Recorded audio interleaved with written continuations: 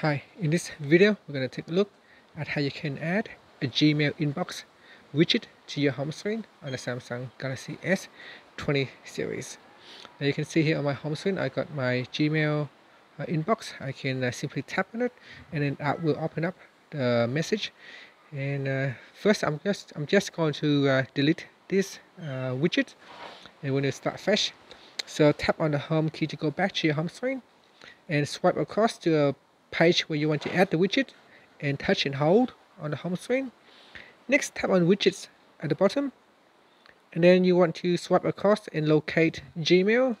Then tap on Gmail, and here touch and hold to the Gmail widget and drag it to your home screen and let go. And here you need to choose a folder.